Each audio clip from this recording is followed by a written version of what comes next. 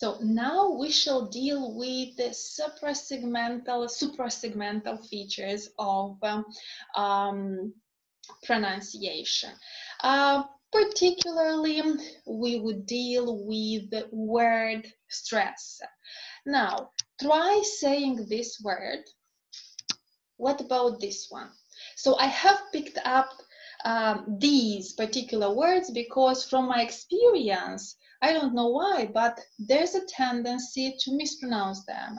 So learners tend to mispronounce them. So did you say correct? Then you are correct. Did you say answer? Okay, then you are correct again. What can you notice? Correct, answer. So there's one syllable in these words which is more prominent, which is louder. That would mean that this is a stressed syllable. So a stressed syllable is a syllable in a word which sounds louder than the others. Then there's also a variation in the pitch, so because each stressed syllable has a change in pitch. What is pitch? This is the level of our voice. The pitch can go up or down. The vowel sound in the stressed syllable is also lengthened. Now, here I have selected a series of words consisting of 3 syllables. Let's see. We have syllabus, substitute, technical. What can we notice? That the first syllable in these words is stressed. Engagement, banana, phonetic. Here in this group, already the second syllable is stressed. Understand, kangaroo, usherette. In this case, already the third syllable is stressed. So that would mean, guys, that actually there is no concrete rule in the English language that will help you place the word stress correctly.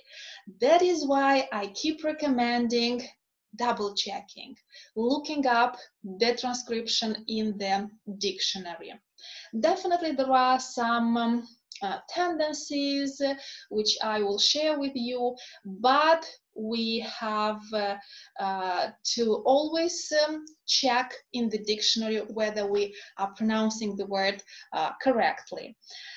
Now, what happens to the unstressed syllables, right? The vice versa. In order for a syllable to be perceived as stressed, the syllables around it need to be unstressed, right? And that would mean that that syllable or syllables will not be as loud as the stressed syllable. There will be no variation in the pitch of the voice, and definitely they will not be lengthened. Moreover, the vowels in those syllables usually are reduced.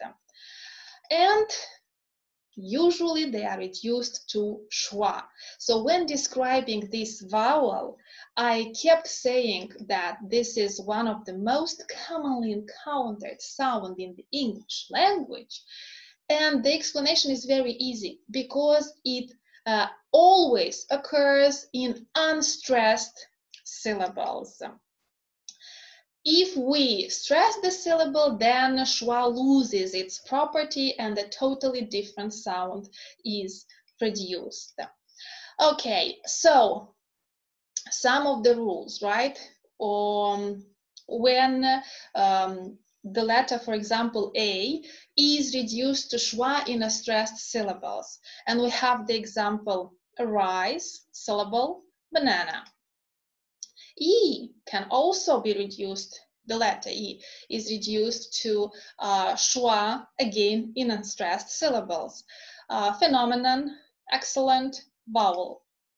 I, as in experiment, communicate. O, as in tomorrow, button, develop. U as in support, bogus, difficult. Okay, now schwa also renders the combination of letters. Endings, for example, the ending OUS as in conscious, fictitious. AL as in spatial, capital, topical. ION as in session, pronunciation, attention. ATE as in accurate, private, delicate. Okay, what about the word substitute?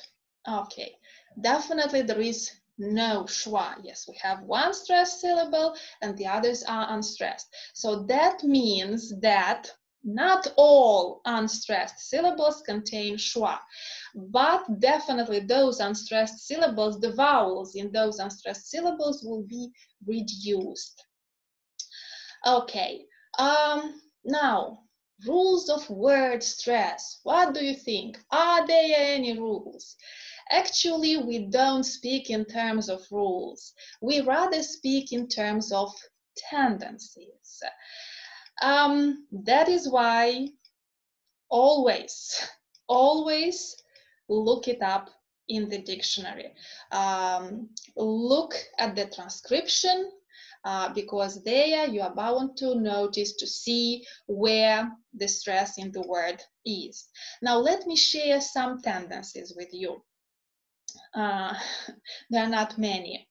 So when it comes to core vocabulary, right, the most commonly used vocabulary, and usually it consists of Germanic words.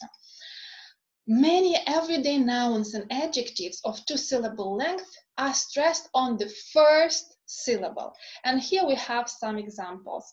Sister, brother, mother, water, paper, table, coffee, lovely. Now, when it comes to the prefixes and suffixes, what do you think? Are they stressed? No, they are not stressed. So they are usually unstressed. And we have some examples: quietly, originally, defective. But there are some examples as bicycle, dislocate.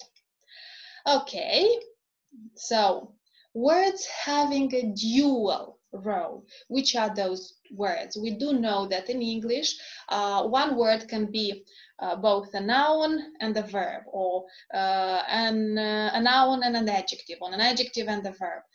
Okay, so what happens to them? So many everyday nouns and adjectives of two-syllable length are stressed on the first syllable, whereas the verb is stressed on the second syllable. And here we have the example: import versus import, rebel, rebel, increase versus increase, address versus address, record versus record. So basically, these are all the tendencies which might be helpful in determining where to place the stress in a word. Otherwise, again and again, I will emphasize the importance of looking up the transcription in the dictionary.